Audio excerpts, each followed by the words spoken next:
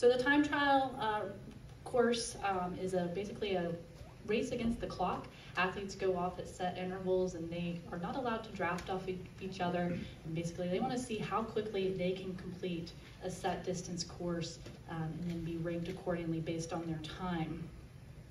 Our time trial courses, as mentioned previously, are based here out of the amazing Explore Park and feature a 36K course or a 22.3 mile for the imperial measurement. For our top athletes competing, they'll go north to the Reed Mountain View Overlook, where they will turn around, come back past Explore Park, and then turn around again near the Mill Mountain Parkway, and then come back to finish in Explore Park.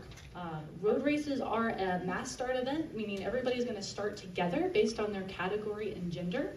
So it's a lot more exciting. You've got team tactics in play, and people will be using strategy to see where they finish throughout the day. Road race courses are based on a total distance, so the athletes are out there for a much longer time.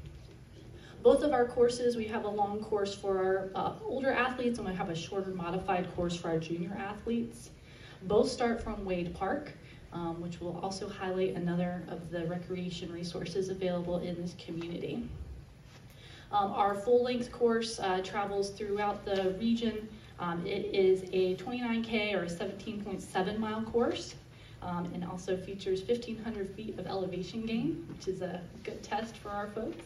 Our crit course is 1.4K, so just under a mile long, and it's, you see the course there.